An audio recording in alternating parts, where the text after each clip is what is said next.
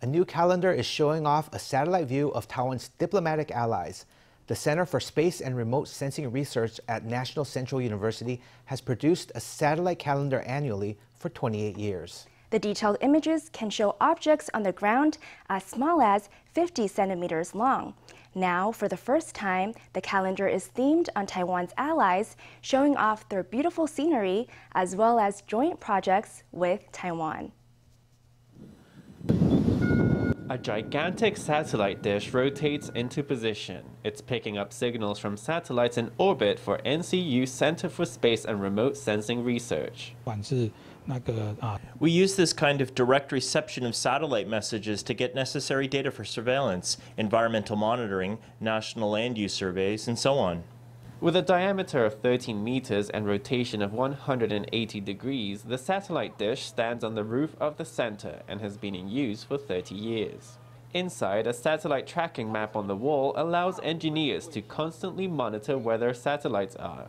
They're busy checking and editing satellite images and using this equipment to turn them from 2D into 3D. They wear 3D glasses, which make tall trees and buildings leap out from the ground. With a swipe of the cursor, the height is calculated.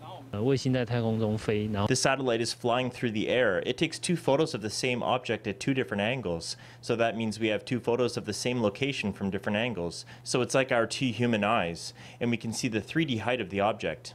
Of course, it's used to build up data about Taiwan, but it works equally well to take images of outlying islands or other countries.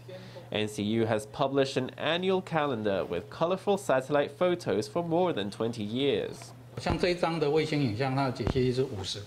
This satellite image has a resolution of 50 centimeters. That means it can see everything on the ground that is 50 by 50 centimeters. What you're looking at now is the area around Guangshan Monastery in Kaohsiung, so you can see the whole, not just the buildings, but also nearby here, the lychee garden, for example.